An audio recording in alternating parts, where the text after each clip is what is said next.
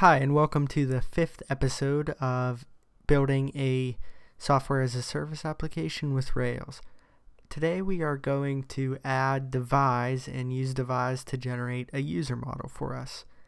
The steps we're going to take to accomplish this are first speccing out the user model, adding Devise and having Devise generate a user model for us, adding users fields to the account creation form, and finally debugging account creation spec with pry.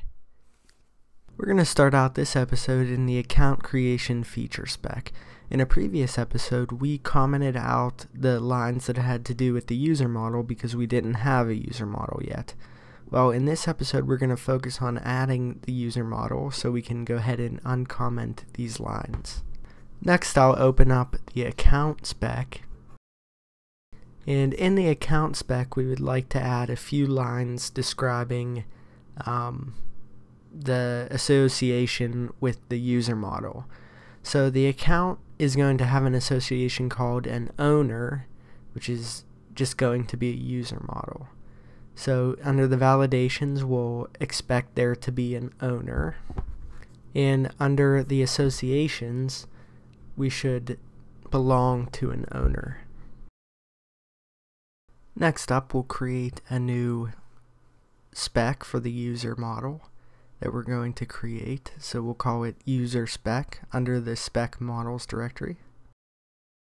And in here, we'll just jot down some ideas. This isn't going to be final because we really don't know too much about the user model yet. So we'll just write what we know. So taking a look at our specs running in the console, we can see that some of our account specs are failing, the ones we just added, and we're looking for a constant named user, which we don't have. So the next step is going to be adding this user model. So next up we're going to add Devise to the gem file and run bundle install. Now I can run the generator for Devise, and that's just going to generate a internationalization file and a configuration file, which we will take a look at later. With that done, I can now generate our Devise model. We want to specify no because we already have a user spec. With that done, now we can take a look at the migration that Devise generated for us. In here, we'll want to comment out the options that we don't want to use right now. So I'm going to comment out the trackable. I'm also going to add a string field for name, so the users can provide their name. With my migration set up, I can migrate the database. And I'll also migrate the test database. Let's take a look at the file that the Devise installation generated for us. This is an initializer called devise.rb, and you should take a read through this and set it up as applies to your specific application. I'm not really going to change anything for right now except the password length. When I'm testing and doing development, I like to provide shorter passwords. Just makes it easier in your specs and things like that. So I'm just going to change the password length for the development and test environments. With Devise all set up, we can take a look back at our specs, and let's start by adding the presence of name validation for the user spec, and after that we can add the association for owners and the presence of owner validation in the account model. Inside the user model, I'm going to alter the Devise call to only use the modules that I would like, and I am also going to validate the presence of the name record, the name column. In our account model, we'll need to add the association for the owner, and we'll also have to validate the presence of the owner association. Since owner is a different name than the actual class name, which is user, we'll have to specify the class name here. Taking a look at our specs, it looks like we caused another issue by adding the validation of owner.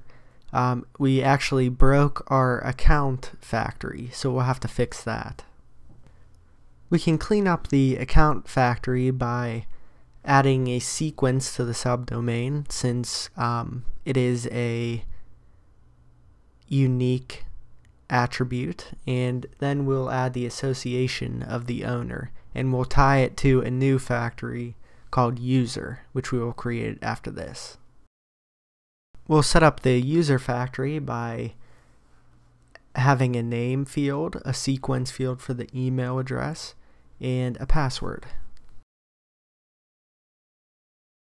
Back at our specs, we can see that all of those specs are now passing, and we should be able to go ahead and tackle this form. To get this form working, I'm going to allow the account model to accept nested attributes for its owner association. In the long run, nested attributes might not be the best way to go, but it's okay for now, just to give us something to start with. Taking a look at the accounts controller, I'll need to build an owner association with in the new action. And I'll need to also alter my strong parameters permissions to accept the fields for the owner association. In our new account view, we'll have to add the fields for the owner association in the form. So, as I said before, this probably isn't the best way to do these form fields, but for now it works, and we can refactor it later on once we know more about the requirements of the type of forms that we'll be using in the application. So, taking a look at our tests, it looks like Capybara cannot find the password confirmation field. I'm pretty sure there is a password confirmation field, so I'm going to insert pry to take a look at what our page is doing. Back in our account creation feature spec, I'm just going to insert binding.pry. Pry is a debugging tool. If you don't have it installed, you can either add it to your gem file or run gem install pry.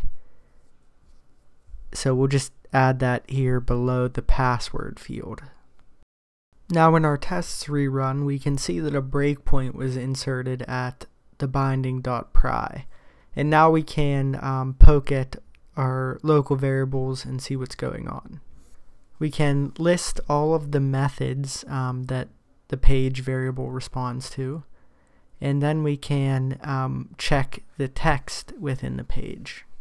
Now it looks like our problem is that our password confirmation, we had used a capital C in our spec, but it's actually a lowercase c on the page. So we can go ahead and fix that. In our account creation feature spec, we'll simply remove the binding pry and change the password confirmation to a lowercase c. Our console will press enter to run all the specs again, and it looks like everything is finally passing. Now we can just take a quick look at what we've come up with in the browser, and when we create an account, the form looks very nice. If we try to submit it, it gives us nice error messages. So I think this will be about it for this episode.